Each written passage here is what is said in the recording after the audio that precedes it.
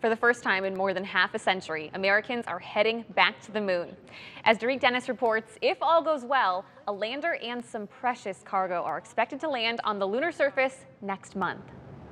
And liftoff of the first United Launch Alliance Vulcan rocket. Liftoff, some 50 years after the first American mission to the moon, a new American rocket is on its own giant leap for mankind, launching overnight from Cape Canaveral, marking the first lunar launch from the U.S. since NASA's final Apollo mission.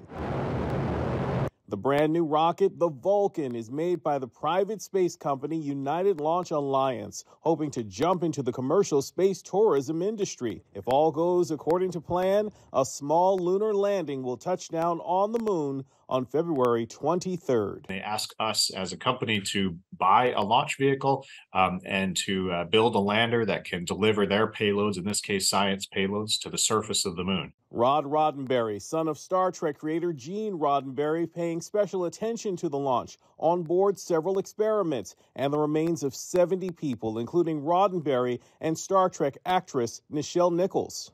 He and the First Lady of Star Trek, along with a number of the other cast members from Star Trek, along with countless other prominent and wonderful people, their ashes and their DNA are going to join together and be launched out. Humanity is going where no one has gone before. Astrobotics, the company behind the lander, warns the mission is still risky. It is 250,000 miles away. It is in the vacuum of space. You are controlling a vehicle that you can't use a joystick with from here on Earth. And 2024 could be the year of the lunar lander, with 5 U.S. spacecraft and at least 1 Japanese lander heading to the moon this year, with the goals of lowering the cost of moon missions and working towards getting American tourists to the moon. Derek Dennis, ABC News. I hate to be the bearer of bad news, but it appears the mission may be doomed because of a fuel leak.